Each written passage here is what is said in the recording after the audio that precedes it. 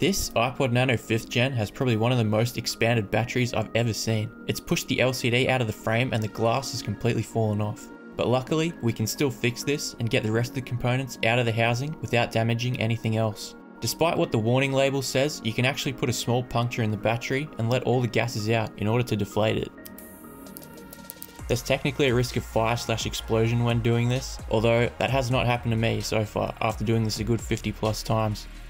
After I successfully removed the components, I installed a new battery and LCD and the iPod is now fully functional again.